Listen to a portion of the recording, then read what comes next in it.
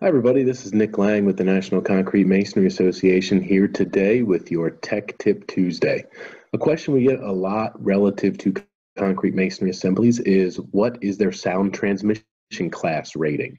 Sound transmission class, or STC, is a measurement of how well a wall assembly, such as a concrete masonry assembly, keeps the transmission of sound from one room to the other. Think of a hotel room and separating two hotel rooms.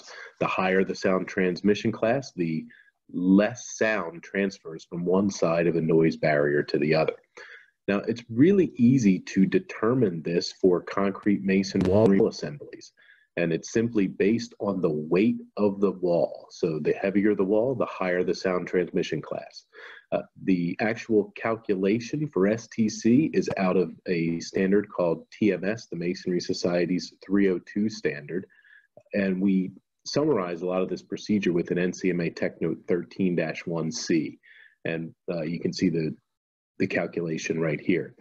We do have within this tech note some calculated values for a wide variety of assemblies, but if you're looking for more flexibility, we also have an Excel-based spreadsheet calculator that'll help you determine STC as well. It's called our CMU Sound Assemblies Property Calculator.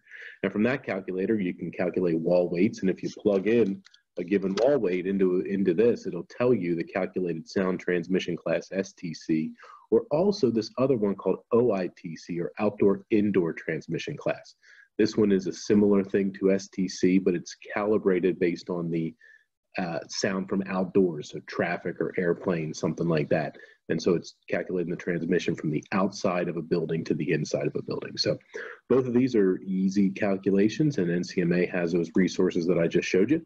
Hope that you guys learned something. And as always, if you have a question, we'd be happy to cover it on a Tech Tip Tuesday in the future. Just leave it in the comments. Have a good day.